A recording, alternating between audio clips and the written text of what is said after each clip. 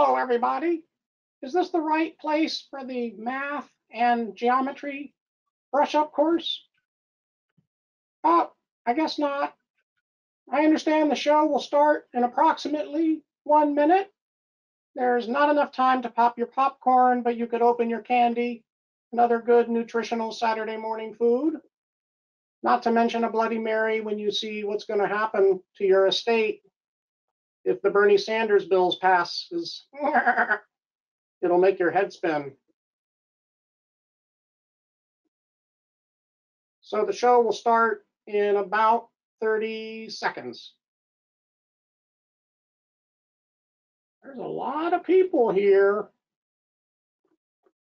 Look at hair. All right, don't tell Alan I was here. He's going to start pretty soon. Here he comes.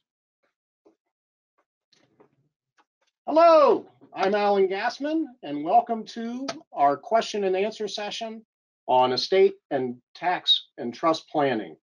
Last week, Brandon Ketron and I were here, and we gave a 30-minute talk that lasted about 38 minutes, and then we had a lot of really good questions. So many of you were on that first talk that we had last week. Some of you were not. We have a lot of tax lawyers here today. We've got a lot of CPAs here today, and then we have a lot of people who are not tax lawyers and CPAs, and those people have our sympathy as you learn a very interesting area of the law, a very interesting area in the tax law, and a very challenging area right now. For you professionals, we did a 1.5-hour talk with Professor Jerry Hesch for the Lineberg system. The Lineberg system has given us permission to use the slides from this presentation, but there is a not so free presentation on the Lineberg system, 90 minutes for professionals. Here, as I said last week, is a typical married couple. You can see how happy they are because they have over $11,700,000 worth of assets, which is the prime barometer of happiness. And I have affectionately named them first dying spouse and surviving spouse. That is not their actual names, however. And as you know, most affluent families for Florida and many other states have separate revocable trusts, one for each spouse. And the first spouse who dies can leave up to $11,700,000 into a trust that benefits the surviving spouse and is never subject to estate tax on the second death. Or if the first dying spouse passes away and doesn't use the entire $11,700,000, whatever's left becomes a portability allowance for the surviving spouse. So for most married couples in the United States who have not done a lot of gifting, they now have a $23,400,000 total allowance. They don't have to do much. Spouse one dies, everything goes in a family trust up to $11,700,000, or if it goes outright to the surviving spouse, now the surviving spouse has his $11,700,000 allowance plus the $11,700,000 of the first dying spouse. So that's really nice. The Sanders bill would reduce the $11,700,000 to only $3,500,000, which would be $7 million combined for a married couple.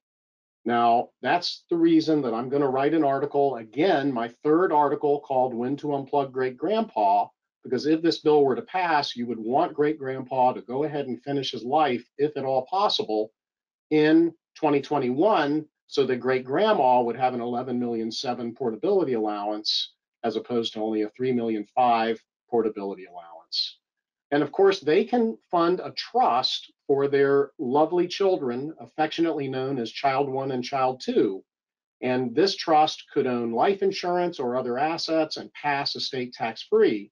And today, this couple could give $23,400,000 worth of assets to this trust and pay no gift tax, and then they have no exemption left, but $23,700,000 then grows and grows and grows to pass estate tax-free. The Sanders bill would reduce this gifting allowance to only $1 million a person, and it would not even be indexed for inflation, because he doesn't want wealthy people to push income-producing assets to their children, have it taxed at the child's level, and then the child just gives it right back with an $11,700,000 exemption, when the parent wants it back. Of course, in real life, that doesn't happen, but in fiction and by expectation, it often does. So those are the two biggest part of the Sanders bill. The third big element is relating to funding an irrevocable trust for family members. And most often, this is called a SLAT, a spousal limited access trust. I could place all my assets into an irrevocable trust with my wife, Marcia, as the trustee. Marcia would be able to take whatever she needs for health, education, maintenance and support for that trust, and anything she wants to give our children or charity. And that trust is out of my estate for estate tax purposes because I gave it away. And it's not in Marcia's estate for estate tax purposes because she is limited to what she needs for health, education, maintenance, and support, even though she can direct where it goes. So that is a very, very popular tool right now. And this is probably the most common arrangement that we're setting up for clients who are concerned about this situation. Well, here's a really nice thing about this trust. It is not subject to income tax. So if it earns $300,000 of taxable income, it pays no tax. Marcia and I pay the tax on our Form 1040. So it is like a gift to the trust. And now we could sell assets to this trust, income tax free, because this trust is what we call defective for income tax purposes. That it was called defective back in the 1940s when Congress passed the law, because back then it was a bad thing because of the way tax brackets worked. Now it's a very good thing. It's so good that Bernie Sanders has targeted it specifically. And his new law says if you have one of these set up before the new law would pass, it's grandfathered and you can continue to pay the taxes on its behalf. You can sell assets to it, you can buy assets from it, et cetera, et cetera. But once the law is passed, then any new such trust or any change in such a trust will cause it to be included in the estate for estate tax purposes. So after this law passes, you'll only be able to do trusts that have to pay their own taxes, and then you can't do tax-free sales to them.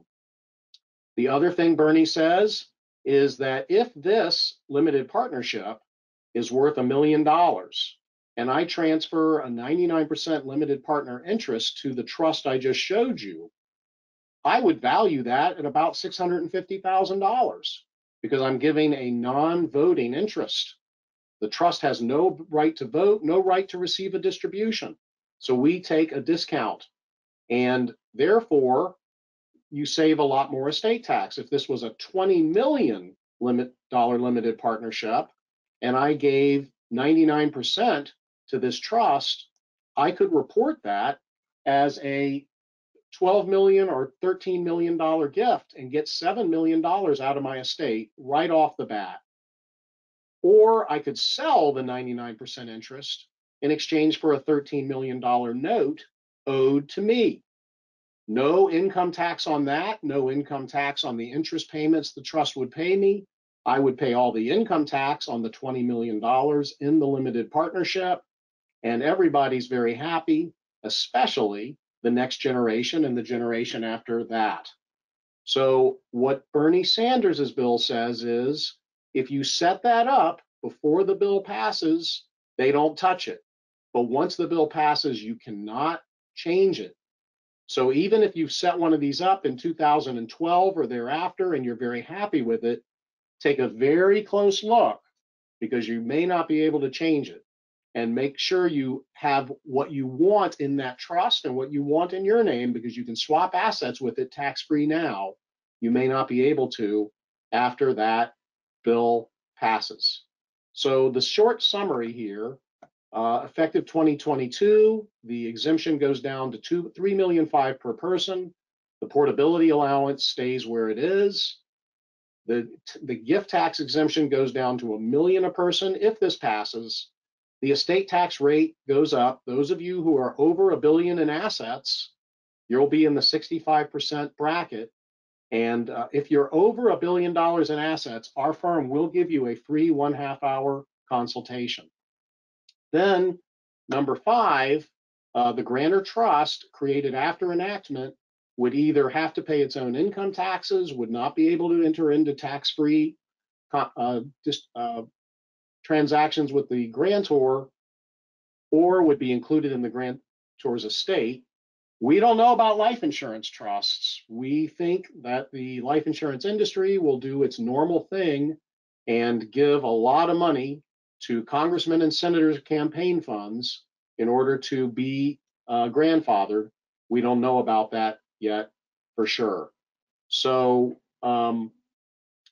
another thing to point out is when you do set up these defective grantor trusts, these slats, you may not get an income tax step up in the assets inside the trust when someone dies, when the grantor dies.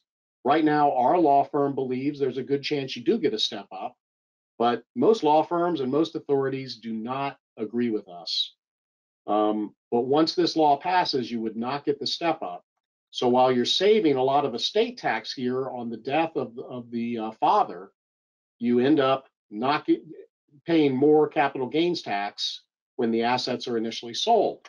Right now, the estate tax is 40%, the capital gains tax is 20%. No big deal necessarily, but that may change. So it's something to think about. Grantor retained annuity trusts, which are very good planning techniques for people over 50 million normally, I would say. Won't be around if the Sanders bill passes the way it's now proposed. I don't think they'll be as useful as they are now. Professor Hesch disagrees with me, but we'll see the final verbiage. Generation skipping trusts, which shield estate tax at every generation, would be taxed every 50 years.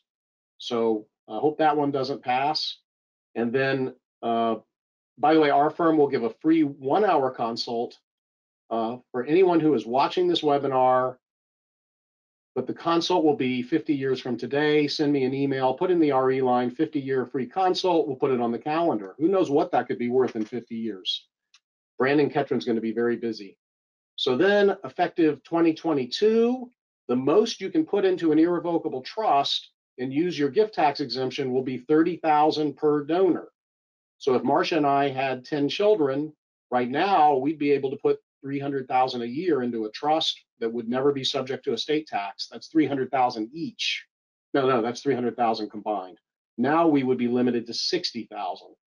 So there's going to be a lot of people loaning money to life insurance trusts as a result of that. And then there's going to be benefits for conservation easements, for farmers, and for paying the estate tax over time if you are a qualified business. Now, if you do a slat, you have to be very careful to only take distributions to pay the expenses of the spouse who is the beneficiary. So I like to tell clients you could pay half of your joint living expenses, but the spouse could provide that the trust will be held for the donor spouse after the death of the beneficiary spouse if that is not intended when the trust is set up and is put into place at a later time. If you form the slat and operate it out of an asset protection trust jurisdiction like Nevada, Alaska, or South Dakota, then you could have a mechanism where the grantor, that would be me in our example, would be added back to the trust if I ever became financially destitute, and if people called trust protectors who are appointed in the document would allow me back in. And the slat can loan money to the family, but it should be on arm's length terms. So there's a lot of things about a slat. We are not fans of reciprocal slats. I am not comfortable that I could make a trust for Marcia and our descendants, and that approximately the same time Marcia could make a trust for me and our descendants. First of all, if you know Marcia, she probably wouldn't make a trust for me. She would probably make a trust just for our descendants. But, you know, in addition to that, we're just not comfortable. that even though these trusts are not exactly the same, they have this bell and whistle, that bell and whistle, there is some support for that proposition, but we have reasons to believe that that won't work if the IRS ever truly challenges it. So we have a lot of questions that we received. I'm sorry I'm not able to answer all of them, but if we don't get to your question, if you could just resend it and put in the RE line another darned, D-A-R-N-E-D question. I don't think darn question is the right word. Okay. Is it possible to undo a gift to a friend or relative made in an earlier year where the Form 709 was filed? And, you know, apparently this person went on vacation with their friend or relative for 2 weeks, and now they want to undo the trust. And the answer is, it depends on what the trust says. In many of our trusts, we provide that trust protectors will have the ability to take out a beneficiary or to decide that that beneficiary won't receive anything. It'll only go to the next generation. Otherwise, in general, you need to prove that there was a mistake, not a mistake when you chose this person as a friend, but a mistake when you made the trust, or you have to have the person sign up. So do try to have flexible trusts, have 2 or 3 beneficiaries, so that after you get back from that 2-week vacation, especially if you've shared an Airbnb with them, then your friend, the trust protector, can exclude them from the trust. Number 2, by the way, I love the wood background. But it's not real wood. What is the likelihood of them passing legislation to reduce the gift exemption amount within the year 2021 and make it retroactive to the beginning of the year? I think the likelihood of that is less than 1%. I don't think that all the multimillionaires who support Democrats would be very happy if they don't have some warning. So I think there will be some warning on reducing the exemption if it does get reduced. Remember, it automatically comes down to half in 2026. There may not be warning as to the loss of discounts or to the loss of defective grantor trusts. So we are asking clients, if you're going to do a defective grantor trust like a SLAT or a Nevada trust, please get with us sooner rather than later, or of course, get with the lawyer of your choice. If a gift is made to an irrevocable trust in the beginning of the year and the law is changed, there is no way to get the gift out unless you make the gift reversible to begin with. Yes, can you do a reversible gift? The answer is yes. You can do something, if you're married, you can do something called a lifetime Q-tip, where you put the gift in and you have until October of next year to decide whether to terminate the gift by making an election to qualify the trust for what's called the marital deduction, and then the trustee of the trust can just give the asset to your spouse and there was like no gift made. So you can do a Q-tip SLAT, and that's possible. It's a little bit complicated, and it would have to pay all income to the spouse for life if you decided for it to work. And then theoretically, at least, and some of my friends who I have a lot of confidence in are doing disclaimer trusts, where I put assets in a trust for my children, and the trust says, but if my children issue a disclaimer within 9 months of the trust being funded, the assets come back to me. And that should work. There's also something called the REAP trust, R-E-A-P, that our law firm has written about. A reversible trust is what it stands for. If you send me an email with the RE line REAP, R-E-A-P, I will be glad to send you the article. Okay, I have 2 trusts from my mother's estate. One is generation skipping tax exempt, which means it will never be taxed at my level. The other is a non-exempt trust. How will these fit into my estate plan? Well, fortunately, the GST exempt trust will never be subject to estate tax on your death, no matter how big your estate is. But unfortunately, the non-exempt trust will be considered as owned by you for estate tax purposes. So if the total of your personal assets plus the non-exempt trust assets are subject to estate tax, are over the estate tax exemption, you will pay estate tax. So you should be doing planning with the non-exempt trust, and don't take anything out of the exempt trust. The exempt trust should be investing in the better investments if you can if that's possible. Number two, I'm divorced with two children, ages 23 and 24. What can I do to reduce estate taxes? Well, the first thing you can do is loan money to your children so that they can start businesses. That will definitely reduce your estate. And then you could marry somebody and give them a lot of money, and then divorce them and give them even more money.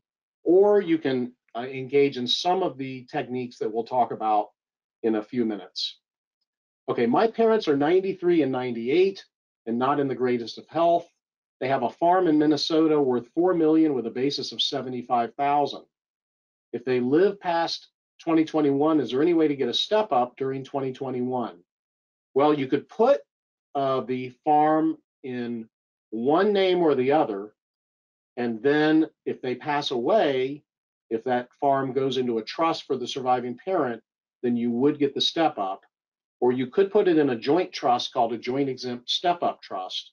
But unfortunately, somebody has to die to get you the step up. Now, if you have an elderly aunt or uncle who's in worse health, your parents could form a trust for themselves and the aunt or uncle and give the aunt or uncle what's called a special power of appointment.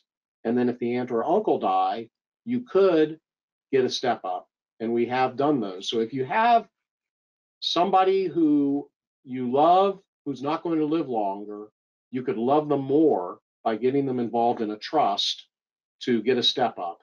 It's a nice loophole, these step up trusts. They're not very well publicized. When they get well publicized, I'm sure that Congress will do away with them. But they are not in the Sanders bill. So that was a great question. Thank you.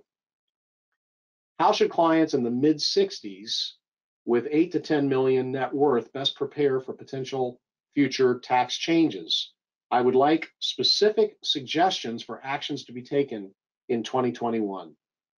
And the first action is to see a good tax lawyer who can run the numbers for you. But most likely, I would form a spousal limited access trust for one of you and have the other of you put significant assets into that spousal limited access trust. The problem is, at 8 or 10 million, you're really middle class compared to what a millionaire was 30 years ago. So that's why the spousal limited access trust allows you to live off of it and put in a divorce clause so that if there's a divorce, it divides into two slats and put it in an asset protection jurisdiction. So I'll show you some numbers in a couple of minutes. Well, maybe I should do that now.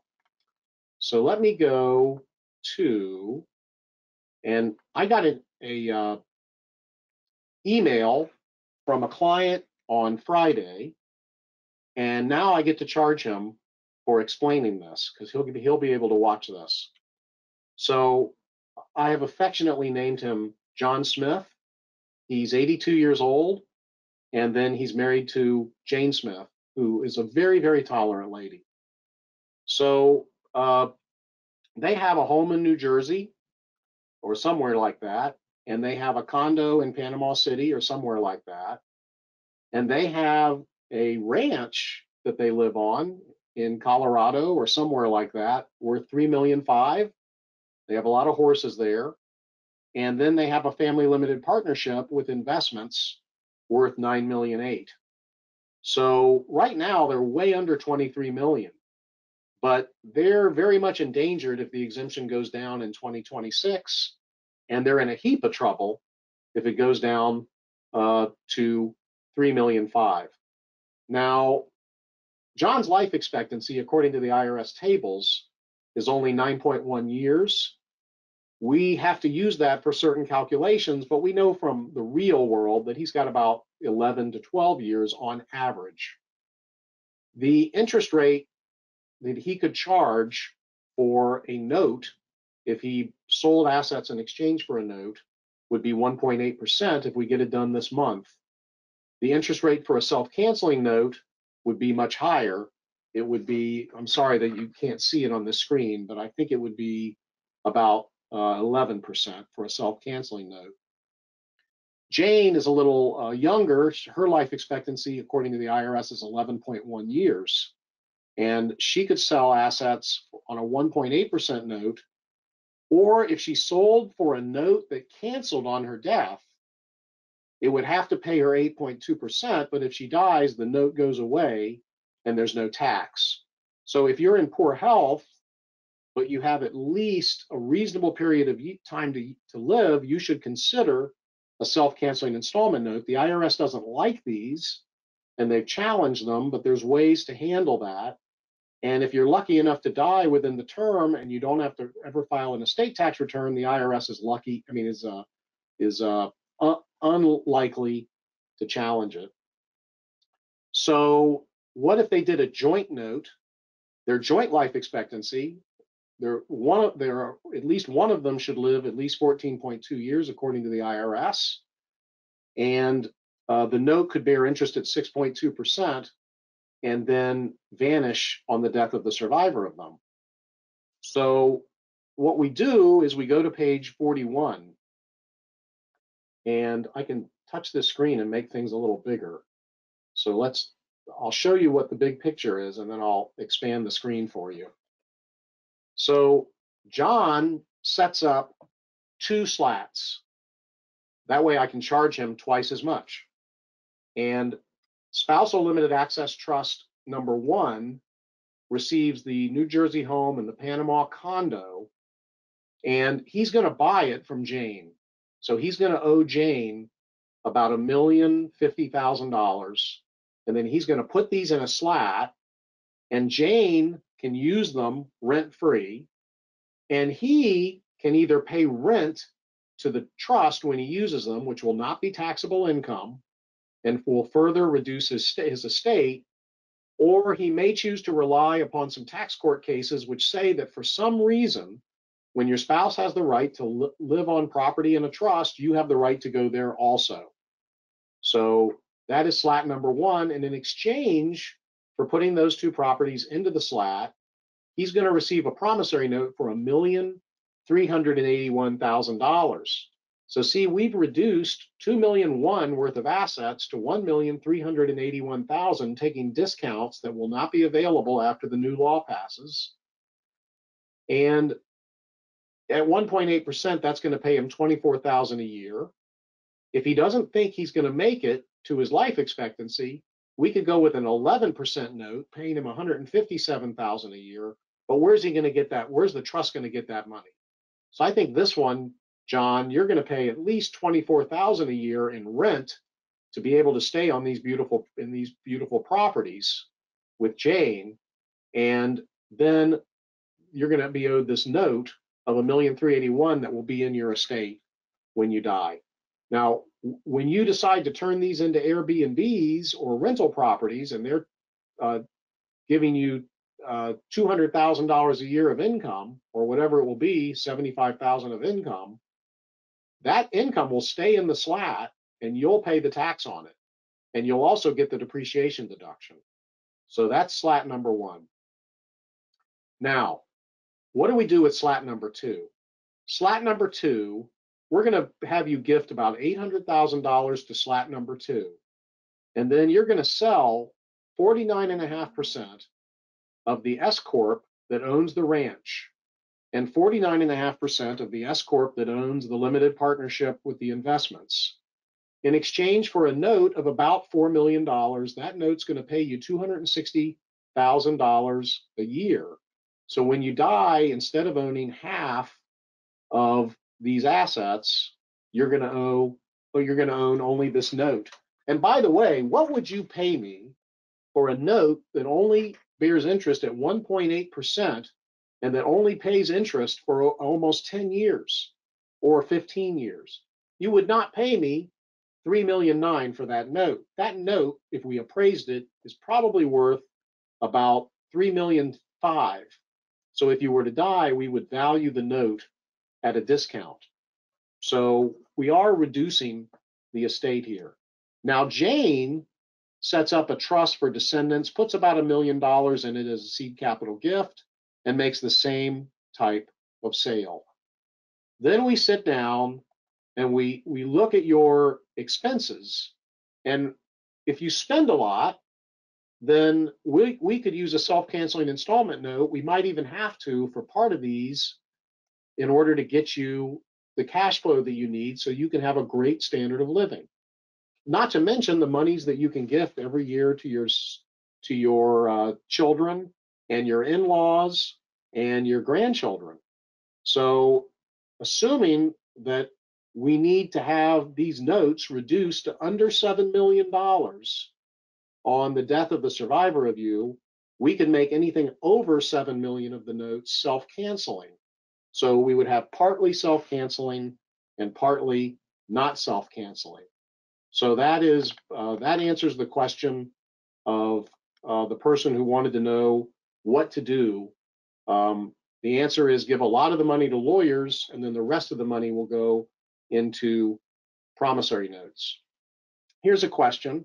I'm wondering if you could share a little insight on dealing with family squabbles when a second marriage husband passes and the descendants trust kicks in. The wife of the descendant, married 25 years, is being challenged with kids from the descendant's first marriage and grandchildren of the predeceased daughter of the decedent. We see this a lot. It's a bigger threat than estate tax for most American families. And the best thing that we know to do is, while both spouses are alive, sit down with the spouses and the children of both marriages, lay out the plan, and have the children sign a legally binding agreement not to challenge it. And because most of these arrangements, quite honestly, are by hook and crook, and no one really thought it through. And then when the first spouse dies, there can be ill feelings, and this just happens all the time. Plan ahead as best you can, but putting these in slats and irrevocable trust is good, so at least it's locked up. If they're going to fight about it, it's not going to disappear. Please elaborate with examples on the proposed $1 million capital gains tax limit for estates. Well, going back here, I guess I would say that if we set all this up for John and Jane, and we find out that the estate tax exemption is going down and the gift tax exemption is going down to $1 million, then John and Jane are going to go ahead and forgive possibly all of these notes in 2021, file a gift tax return showing about 5 million each of their exemptions being used, and then we have a lot of this out of their estate, and they've used the exemption. Because if it only goes down to $1 million, then you will definitely wish that you had gifted more. Now, there is an attachment here, a white paper by Jonathan Blotmacher, Marty Shinkman, and a couple of other people who I certainly look up to and respect. And it's an attachment. It's in your handout folder. And if you're not, you can click on it. It's a PDF. If you're not able to get it, just RE line handout. I will realize that you are not asking for a donation. We'll know to give you a handout. Okay, for younger single clients in their 30s, what's the general structure of estate planning I would recommend? And a future slat is very good. And by the way, we have clients in their 20s and 30s, early 30s, who are on their second road to making over $10 million by starting a business and selling it in the tech industry. So hats off to you guys. All the stories about the young people and the millennials are completely wrong when the 32-year-old walks into your office with a $30 million net worth and he actually earned it. But what that 32-year-old can do is go ahead and put $11 million in a trust, or put $5 million in a trust and sell a discounted LLC interest to that trust. The trust is for your future descendants and your future spouse. In fact, it's called a floating spouse provision. It's whoever you happen to be married to at a time can live off of that trust to pay half of your living expenses. And you can replace the trustee of the trust, and the trustee of the trust also has the discretion to give to charity. And the trust is formed in an asset protection jurisdiction, and you can be added as a beneficiary of the trust if your net worth ever goes below a certain amount. So that works well. And I have one client, a good friend of mine who is in his 60s, who did one of these trusts before he was married, before he had children, and now he's married and has a beautiful child, and he's very happy he did it because he's out of harm's way from the estate tax because of planning that we did in the 1990s. There's a New York question here. that I can't even hope to answer, but I can ask my friend Marty Shinkman the answer to this one and possibly get back with you if he's willing to answer it. Okay, assuming that the currently pending legislation looks as if it's going to pass, can you discuss the possible methods used to protect a Roth IRA? That's a really tough one because it's stuck in the Roth IRA. You could have the Roth IRA pay to a trust that will qualify for the marital deduction, but then it'll be taxed on the surviving spouse's death if she's over the exemption. You could have the Roth IRA payable to a charity. That may not be what you want to do. Or you could withdraw the Roth IRA now and forego the future tax-free appreciation that you would have had and put it into a gifting structure or a structure similar to what I showed you for the farm, for the people with the ranch. But that's a tough one. The Roth IRA, when people have a big IRAs, it's difficult. Now, you could give a promissory note to your spouse. So you have 6.3 million in a Roth IRA, but you owe your spouse 4 million. And then you die and your estate is not 6.3 million, it's 2.3 million. You file an estate tax return reporting that, but now your spouse has a large estate. You don't pay an estate tax. Wish I had a better answer for you, but the promissory note may be, what are the odds of them actually doing this? Going down to 7 million? I would say less than 3%. But the other stuff, taking away my blessed discounts and defective grantor trust, maybe 30 or 40%. So it looks like I'm about out of time. This was a good one. If annual gifting is reduced to 30,000 per donor with a maximum allocation of 10,000 per donee, it's actually 15 per donee. Will I be able to make 529 contributions? And the answer is, I'm not sure, because the proposed legislation basically says if you're making a gift to a trust or something that the beneficiary can't immediately get into, then you don't get anything above 30 a person on the exemption.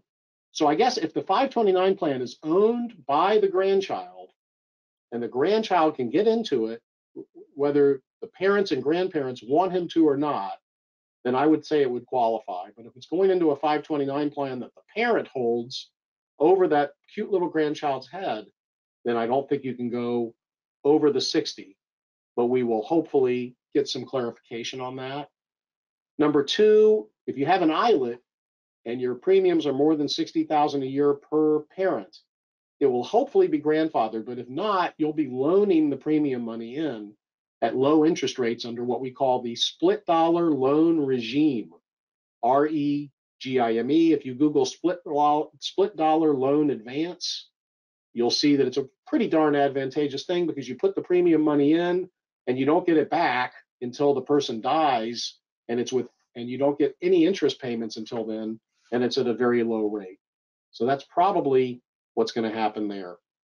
So for a lot of you, this is one we are working on right now, a $350 million value for part ownership of a business.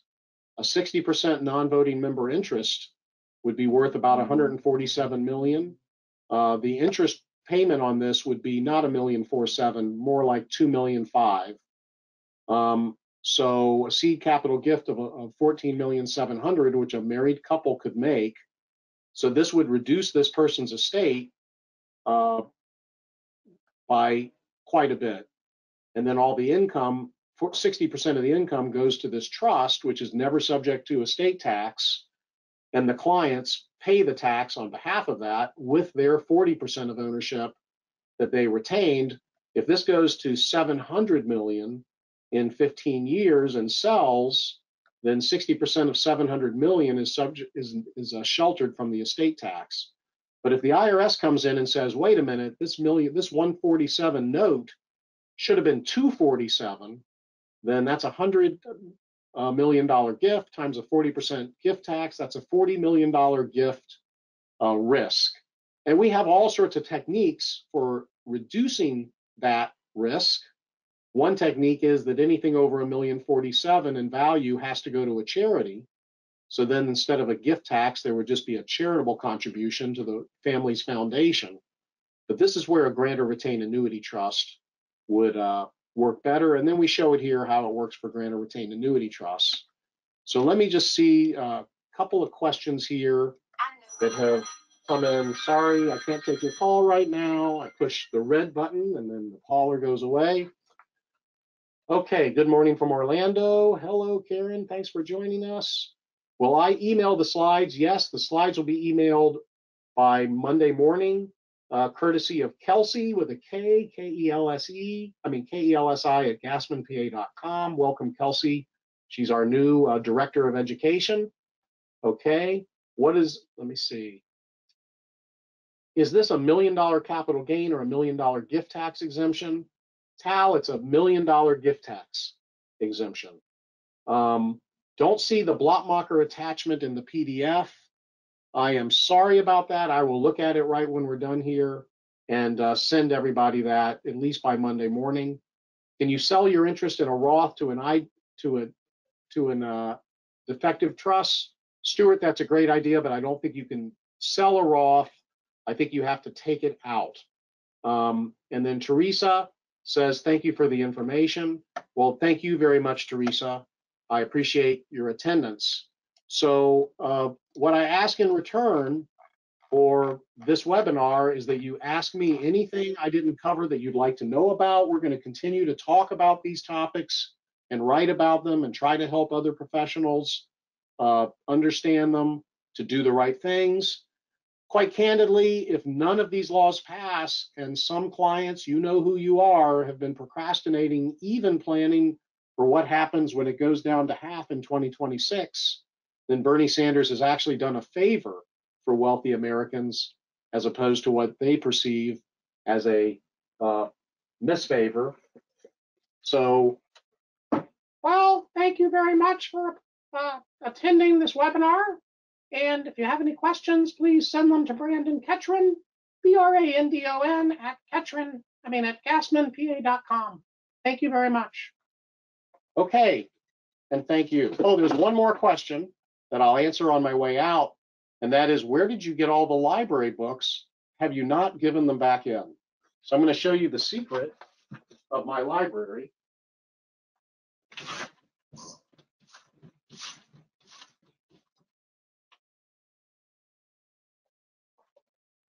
And have a great day.